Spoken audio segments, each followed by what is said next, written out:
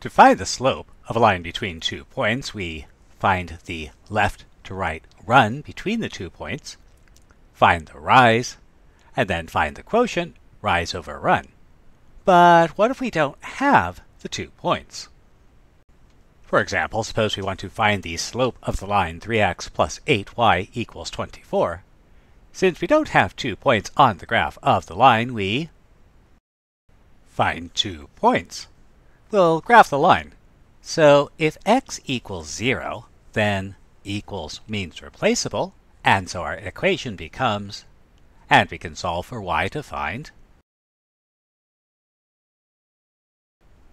So y equals 3, and so 0, 3 is on the graph.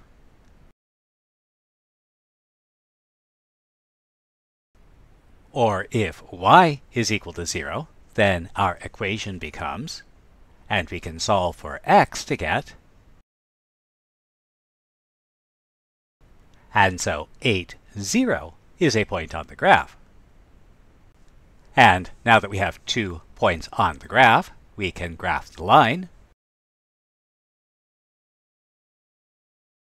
And between the 2 points, we see that we have a run of 8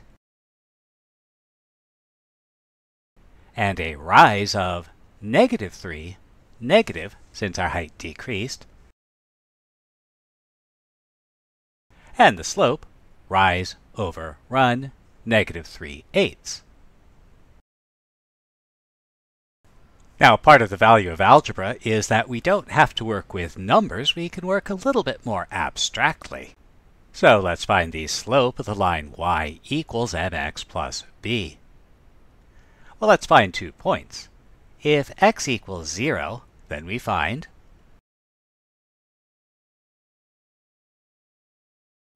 y equals b, and so this is the point x equals 0, y equals b. Now, since this point is on the y-axis, we'll call it the y-intercept, and this allows us to conclude the line with equation y equals mx plus b has y-intercept 0, b. It's important to remember that the intercept is a point, and so we should always specify its coordinates as an ordered pair, 0, b. But far more importantly, remember, don't memorize formulas, understand concepts. The reason we know where the y-intercept is we found it by letting x equal 0. To find a second point, we'll try x equal to 1.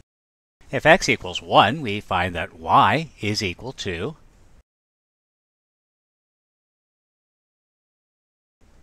and so 1m plus b is on the graph, and the slope between our 2 points, 0, b, and 1m plus b will be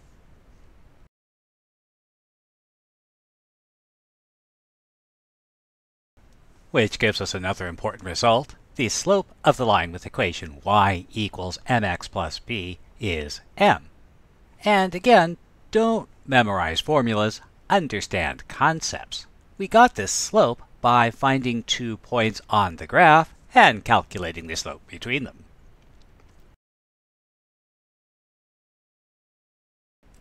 So let's find the slope of the line with the equation y equals 3x minus 7, and let's also find the y-intercept.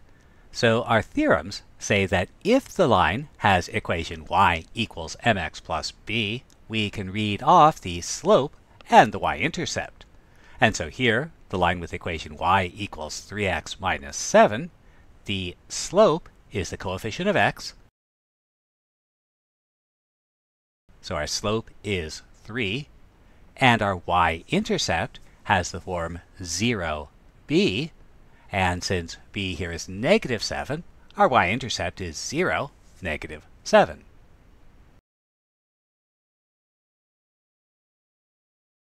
And in a kind and gentle universe, we'd always be given equations in the form y equals mx plus b.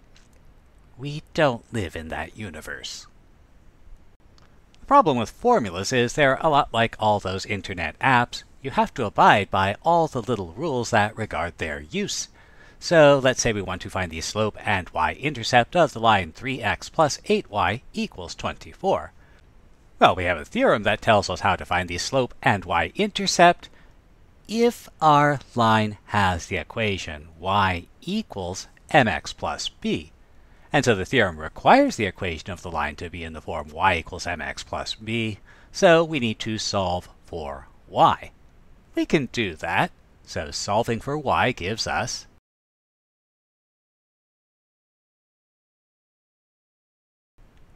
and so now we can use the theorem. The slope is the coefficient of x, negative 3/8, and the y-intercept is 0, 3. Now, you might compare that to the solution we got earlier. So it's important not to rely too much on the formula because sometimes that will make you do a lot of extra work.